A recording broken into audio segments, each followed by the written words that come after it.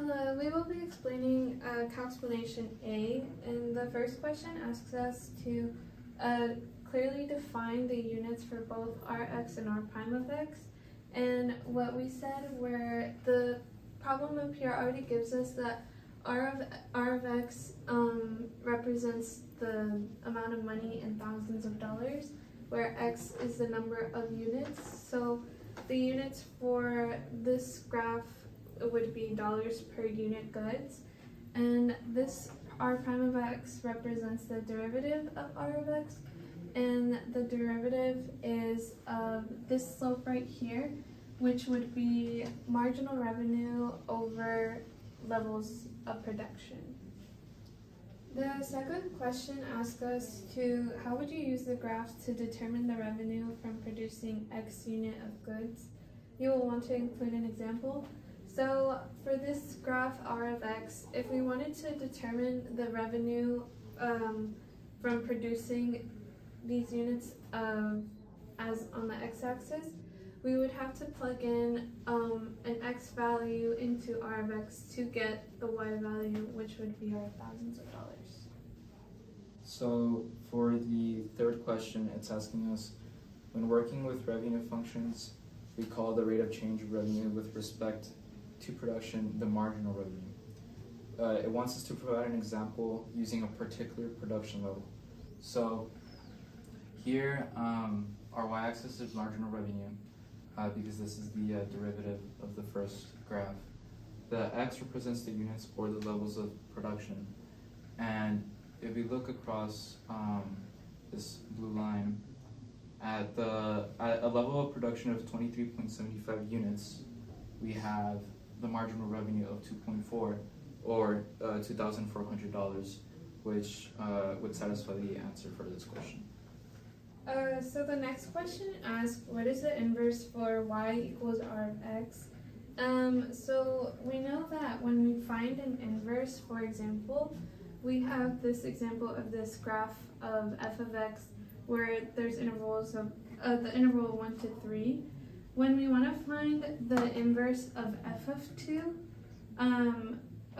2, so when x equals 2, what is y? Our inverse question can be when x equals 2 on this x-axis, what is the y?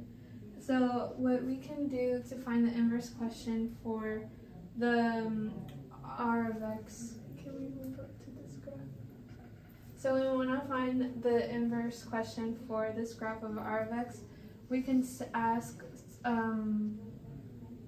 for which value of units produced will it give us the proper revenue. So which value of x will give us the y.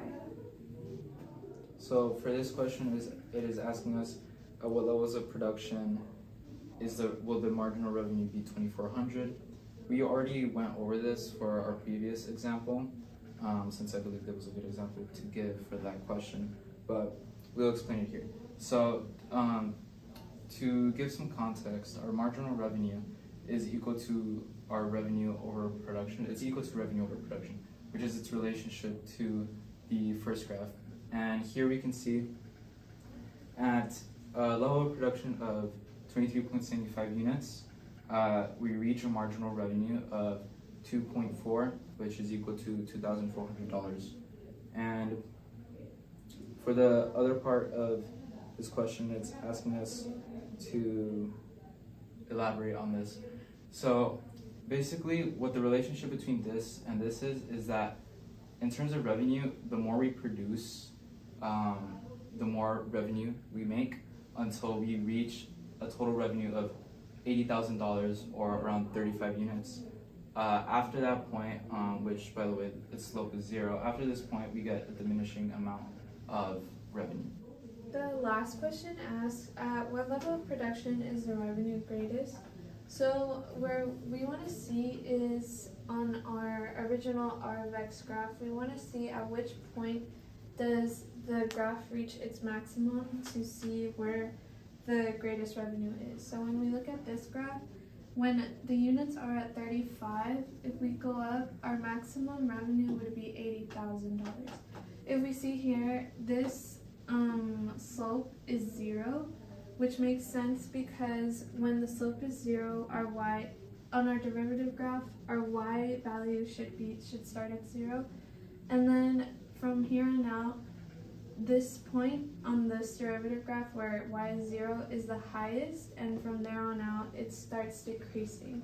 So this relationship shows how the revenue of the r of x graph is related to the marginal revenue of this r prime of x graph, because this graph represents the slope of this line right here.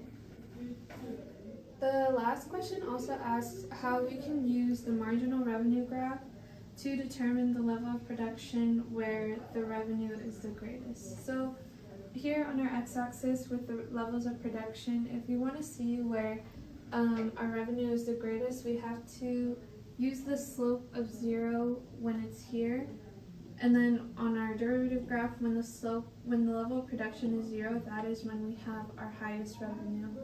And it shows here on the regular graph that when our slope is 0, our highest revenue would be 80,000.